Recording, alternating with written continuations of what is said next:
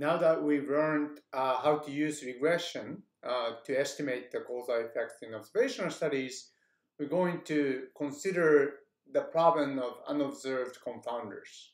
As we discussed, in the observational studies, there's always threat to inference in the form of the presence of unobserved confounders, and so that's something we need to take it seriously. So the first thing I'm going to introduce is something called sensitivity analysis.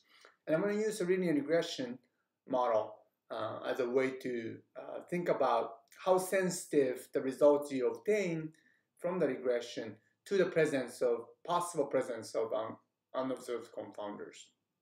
Okay, so let's consider the following linear regression model. We have a treatment variable t and a set of pre-treatment confounders, observed pre-treatment confounders, xi. Now suppose we have unobserved confounder ui. Now I'm going to call this a scalar confounder, but this could be a function of multiple confounders and summarized as single variable ui. Okay? So ui is something we don't observe.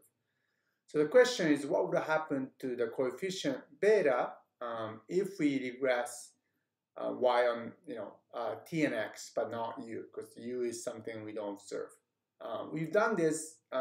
We've thought about this issue earlier in the course, where we talked about the use of linear regression in the experimental context. Remember, in the observational studies, the unconfoundedness assumption basically says once we condition on x, we have a randomized experiment. So in essence, if that assumption is correct and the linear model is appropriate, then the beta should be asymptotically unbiased estimate for the average treatment effect. Now the question is, what would happen if we have this unobserved variable ui that's a confounder? Now if we regress the outcome y on t and x without u is the unobserved confounder, the estimated coefficient beta hat is going to have a bias. And the bias is given by this omitted variable bias formula, which we covered when we discussed the use of linear regression with experimental data. So what it says is that beta hat is going to converge to the truth plus the bias term. Bias term is a multiplication of two terms. The first term is the delta. So delta is the coefficient of ui. So this represents the strength of association between the unobserved variable u and the outcome y. And the second term is the ratio of the covariance and the variance. And it turns out this is a coefficient from another regression. So what is the regression? So the regression is basically the residual of regression of t on x. So regressing the treatment variable on the bunch of covariance. So this is a ti for x. That's a regression the residual from the regression of the treatment assignment on the covariance. And then another regression, which is regressing the unobserved confounder u on x, and then obtaining the residual from that regression. Okay, so what that does is that it basically pushes out the variation due to x. Okay, so the residual from the regression of t on x is whatever the variation of t that cannot be explained by x. And the residual from the regression of u on x is the variation of unobserved confounder u that cannot be accounted for by x. Okay? And then we're going to regress those residuals from the u regression on the residual of the t regression. Okay? And that coefficient is basically the second term. So what this is that how much of the variation u is explained by t conditional on x. Okay, so the conditional on x, what is the association between t and u?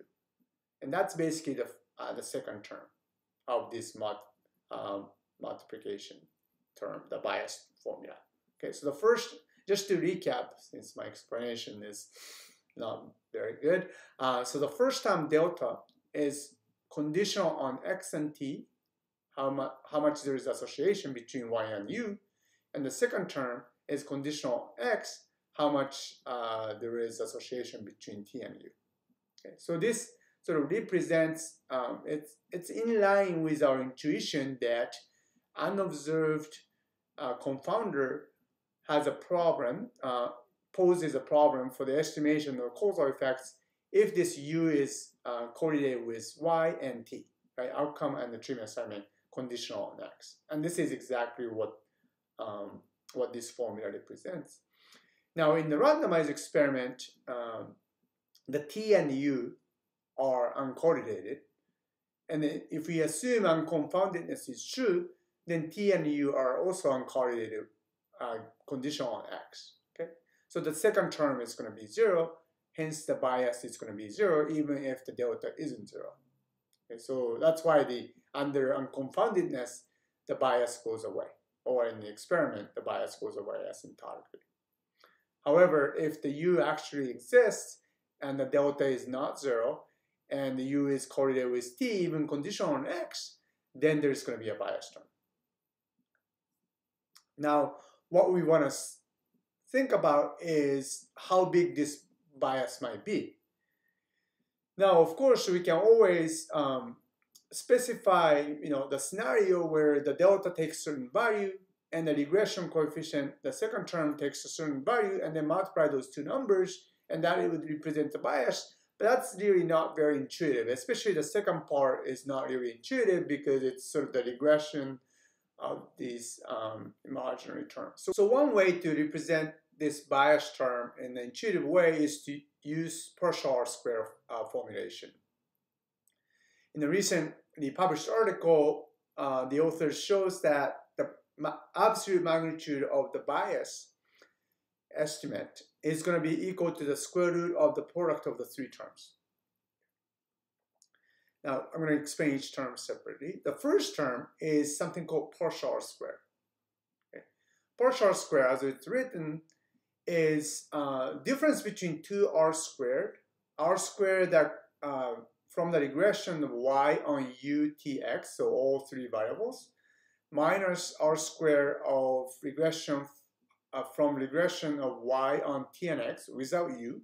So this difference basically it represents additional variance explained by u. Additional variance of y, that's explained by u, divided by 1 minus r square of regression of y on t and x. Okay, so this is basically tells you how much, what's the proportion of variance unexplained by t and x. Okay, so what this ratio is basically explaining is among the unexplained variance in y, right, that's not explained by t and x, how much y, u, the unobserved variable u, is responsible. So this is basically partial R squared. So it tells you how much y and, how much u explains y, conditional on t and x. So that partial R squared is the first term. The second term is the ratio of the partial R squared of t on u. So how much of variation in t is explained by u conditional on x. So it's a ratio of those. So the larger this a partial R squared is, the larger the second term is. So you can see the first and second term basically is, the first term corresponds, association between y and u given t and x. The second term corresponds to the association between t and u given x. And the last term is the ratio of the residual variance. So how much variance is left after regressing y on x and t.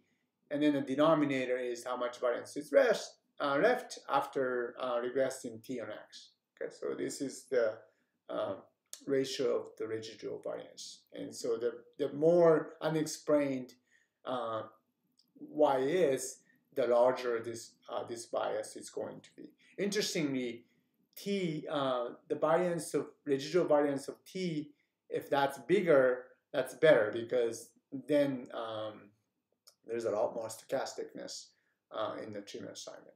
Okay, so this is a partial R-square formulation. So R-square is a little bit easier to understand because it's also standardized between 0 and 1. And so you can always think of it as like, what is the proportion of the variance that's being explained by something. And so this expression will reach to the plot like this, where on the y-axis you have partial R-square from regression of y on u given t and x. And then on the horizontal axis, you have partial R-square from regression of t on u given x. And then you see the contour plot where the estimate changes depending on how big each of these partial R-square is. The blue dotted line is when the both partial R-squared is exactly the same. And so you can see how these estimates changes depending on the partial R-square. When the both partial R-square is exactly 0, that's when the linear regression estimate is. That's $1548 in this particular application that you will analyze in class.